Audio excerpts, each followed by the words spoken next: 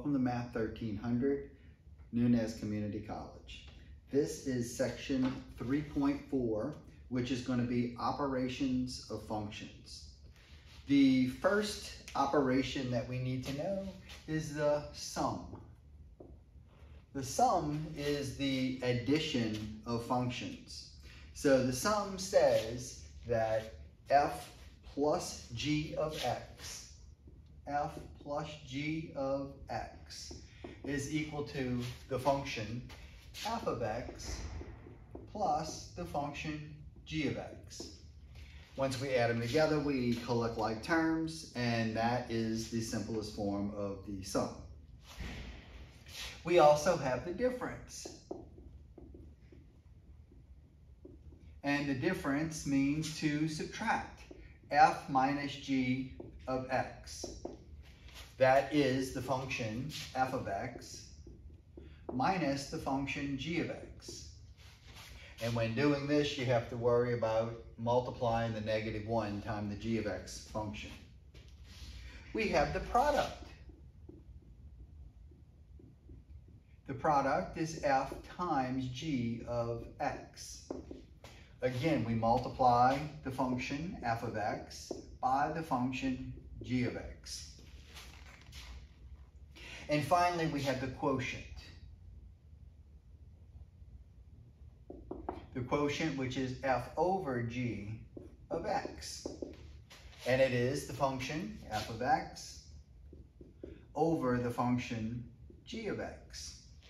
However, g of x, the function, cannot be 0, because we cannot have 0 on the bottom or in the denominator of a fraction. So our domain is limited, or could be limited, if we have the quotient. So they're going to give us two functions, and we're going to perform the operations that's indicated. In example number 1, it says f of x, and I'll erase this, f of x is equal to 3x plus 1. F of x is the function 3x plus 1. And g of x is going to be x squared minus 5. They want us to perform each of the operations. F plus g of x, or the sum. To do that, it's the f of x function, 3x plus 1, plus the g of x function, x squared minus 5. We collect like terms and put the highest exponents in the front. So I have x squared plus 3x. I got a 1 and a minus 5, which is minus 4. This is f plus g of x. With the same two functions, we want to find the difference, f minus g of x. That's going to be f of x, 3x plus 1, minus g of x. As I said, when you subtract, you have to subtract the whole thing, so that's x squared minus 5. I put it in parentheses because this negative has to be distributed to both. So that gives me 3x plus 1 minus x squared plus 5. And now we collect the like terms and put the highest exponent in the front, just like we did on the last one. So it becomes negative x squared plus 3x plus 6. That is f minus g of x.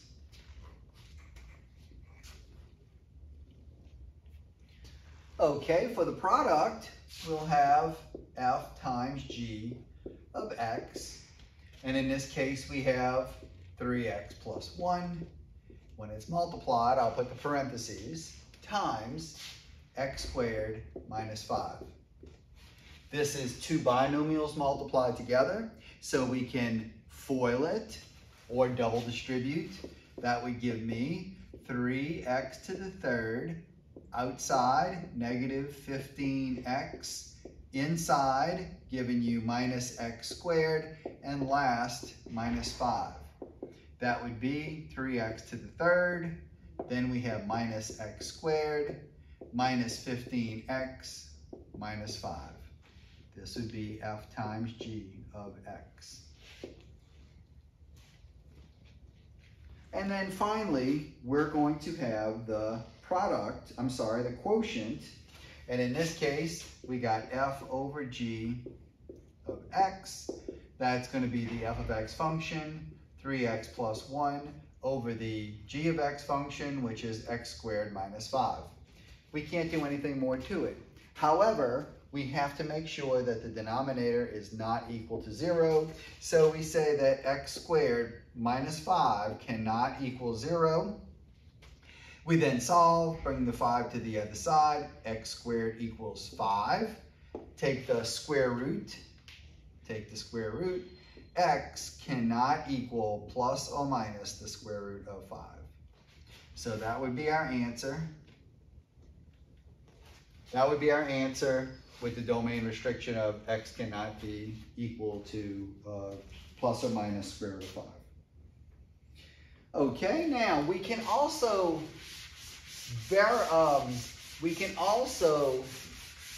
look at this and solve for different things. For instance, we could take the sum and we could look at finding the sum like f plus g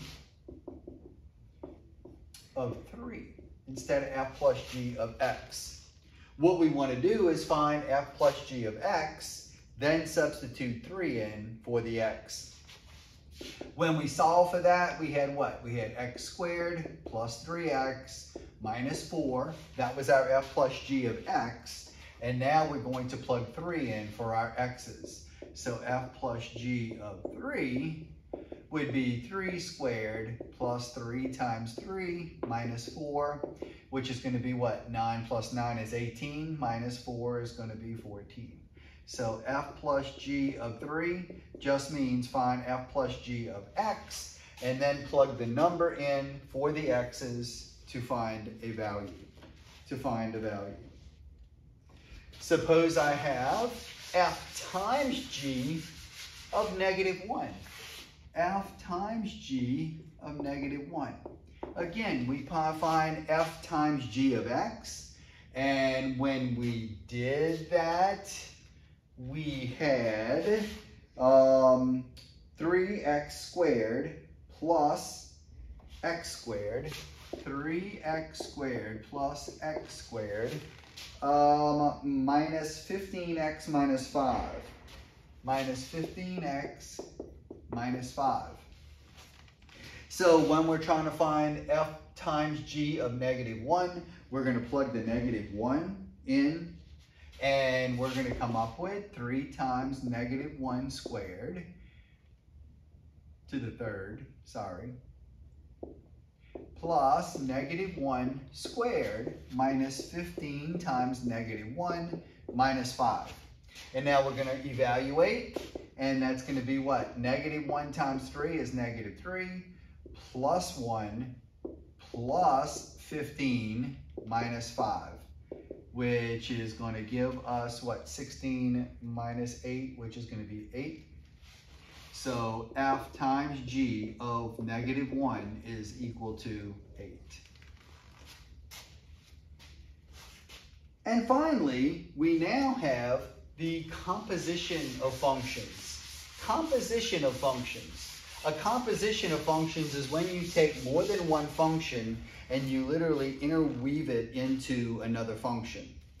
We have old school terminology, which was this, and we have new school terminology, which is this. It means the exact same thing. However, this, to me, shows me more about what is actually happening. This says I'm going to take the g of x function and I'm going to put it into the x of the f of x function. This says the same thing. Take the g of x function, put it into the x of the f of x function. This is read f of g of x, and this is read f of g of x. So either way you see it, you got to be aware that it means the same thing. Take the g of x function, put it into the x of the f of x function. So they're going to give us a couple of functions here, and they're going to ask us to do that. So it says if f of x is equal to 2x plus 7, f of x is equal to 2x plus 7, and g of x is equal to x squared plus 1, and g of x is equal to x squared plus 1, they're going to want us to find f of g of x. F of g of x. Again, new school, old school. They write it as new school. So we're going to take the g of x function, put it into the x of the f of x function. So we're going to take the g of x function, put it into the x of the f of x function. So that's going to read 2 times, instead of x, it's the g of x function that we're putting in. So that's going to be 2 times x squared plus 1, then the rest plus 7. That's going to be f of g of x. Now, of course, we're not finished yet. We have to do our operations, which is to distribute and then to collect our like terms. So that's going to be 2x squared plus 2 plus 7, which is going to be 2x squared plus 9. So f of g of x, old school, is going to be 2x squared plus 9. And that is the composite function f of g of x. However, they can also put any combination that they want in there. Instead of f of g of x, we could have g of f of x.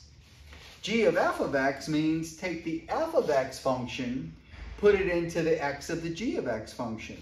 So take the f of x function, plug it into the x of the g of x function. That would look like 2x plus 7 squared plus 1. And now we would have to do other operations, because 2x plus 7 squared means 2x plus 7 times 2x plus 7, which means we would have to FOIL it. So that would give me 4x squared plus 14x plus 14 more x from the inside plus 49. Or 4x squared plus 28x plus 49. And then that would be this, and then we'd have plus 1. So g of f of x would equal that.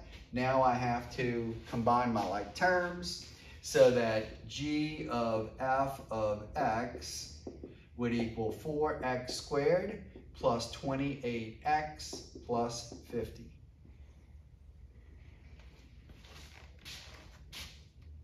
We don't even have to stop there. I could say possibly f of x, or g of x. It just means take the whole f function, turn it back around and put it into the x of the f function. That would look like 2 times 2x plus 7 plus 7. And then again, we would distribute and come up with 4x plus 14 plus 7, which would be 4x plus 21. Okay? So there's any number of ways that we can do that. Or I could have g of f of a number, such as g of f of -2. G of f of -2. In that case, I already have g of f of x. I could take that and plug in -2 into my x's. So g of f of -2 would be 4 times -2 squared plus 28 times -2 plus 50, which would be what? 4 times 4 would be 16, minus 56 plus 50, which would be what? 66 minus 56, which would be 10. So g of f of -2 would be 10. And I guess you're wondering, why did I start here and end up doing this here? Because that's not the only way of doing it. You can find g of f of x, then take the negative 2 and put it into the x's and find g of f of 2. Or I could have started out and find f of negative 2. F of negative 2 would have been negative 2 times 2, which is negative 4. Negative 4 plus 3 is going to be, negative 4 plus 7 is going to be 3. And then I could find g of 3. Since I found f of x, f of negative 2 to give me 3, I can now find this, plug this in, and I would have what? 3 squared, which is 9, plus 1 is 10. So either way, I can find either g of f of x and then plug in the negative 2, or I can find f of negative 2 and whatever number I come in with, bring it as g of that number, g of 3. And that does conclude this section, which is section 3.4. I will see you at the next one.